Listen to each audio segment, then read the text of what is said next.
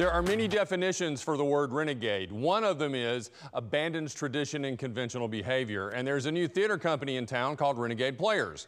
Judging from their debut production on the word bold, maybe the word bold should be in there somewhere. Could be any number of things. Renegade Players' debut production is The Play That Goes Wrong.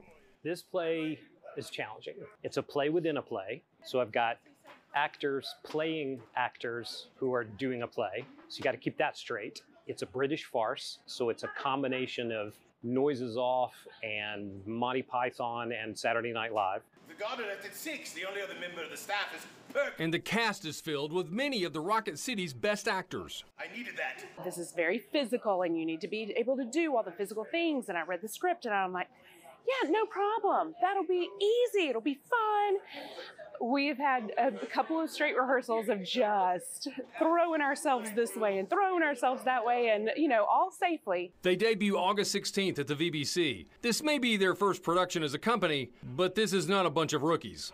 So when I see a new group come in, I always like to see who's involved. And when I saw the people involved in this, I was like, I'm on board. Every time I come out here, I know that there's someone right beside me working twice as hard as I am, and they're twice as talented. And it makes me so happy. Then who could have killed him? Good question, Mr. Collymore. The talent pool of Huntsville theater is deep. Renegade Players gives them another outlet to walk the boards and show their skill.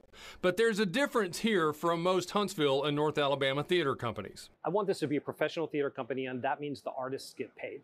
Can't pay them a lot right now, but I think their art is fantastic and volunteer art is fantastic. But the work that's done to create art is work, and people should be compensated for that. So back to the play. Then who could have killed him? The Play That Goes Wrong is a formidable challenge for anyone. In keeping with the Renegade theme of go big or go home, fearless approach to a debut, it comes with some stress. I think I fell and bumped my head, maybe.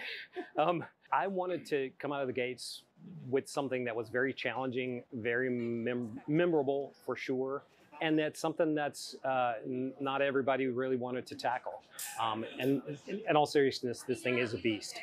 Technically, from a safety perspective, as well as a performance and timing perspective. Then who could have killed him? Buckle up. Renegade Theater, ready to rock your theater seat.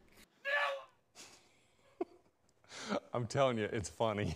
You can see The Play That Goes Wrong on August 16th through the 18th and August 23rd through the 25th. I think we got a laugh from Jessica over there. It's at the VBC Playhouse, and from what we saw at the rehearsal, it is crazy funny. Okay, so some items on the calendar we want to tell you about, some good ones here. August 13th, that's next Tuesday, I believe. Slash is at Orion. August 16th and 17th, this is really cool. The Rocket City Playwright Series at Low Mill. August 26th, The Conversation with Jason Isbell, Brittany Howard at the VBC Concert Hall. And September 13th, hey, all you Taylor Swift fans, Era's Sing-Along and Dance Party, that is at the Princess Theater.